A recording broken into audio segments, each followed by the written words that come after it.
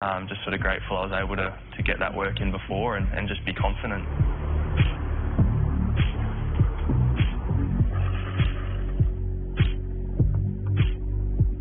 Tell me about your love for greyhounds.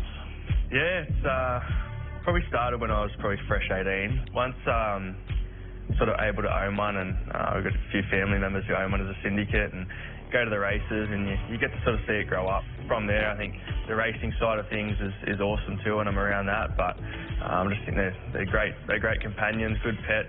They're pretty fast and entertaining to go around the track. So combine all those sort of things, I think that's sort of why I love it. How many greyhounds you got at the moment?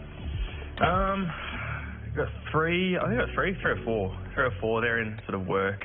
That's in another little syndicate with family and friends, so hopefully they go all right. But yeah, like with anything, you need a little bit of luck, and yeah, hopefully they're winning the $1 million chase in a couple of years' time.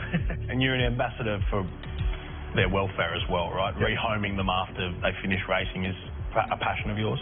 Yeah, I think sort of being able to be around that environment and just how much they're sort of cared for. I think after their racing career, I think there's a place for them, and you can see how beautifully natured they are, and I think sort of once people have experienced or been around them, they've realised that as well, and it's really cool to see. So I think the adoption rates now have been over 2,000 for the first time, so it's trending in the right direction, but yeah, it's something I'm passionate about and something I really want to push within the industry, and yeah, I think they're doing the right thing at the moment, and yeah, hopefully can continue it into the future.